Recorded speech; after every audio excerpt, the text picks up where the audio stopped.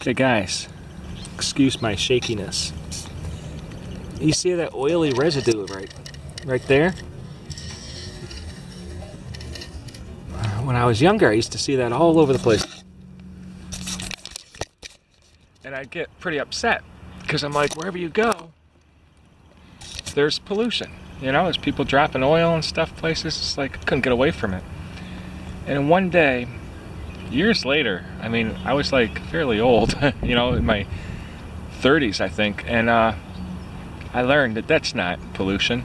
That's vegetable oil from decaying plants in the vicinity. They release their oil as they decay. So you get that oily slick on the water. So that's a naturally occurring vegetable oil. So it's not pollution, it's fine. So, just a little tidbit.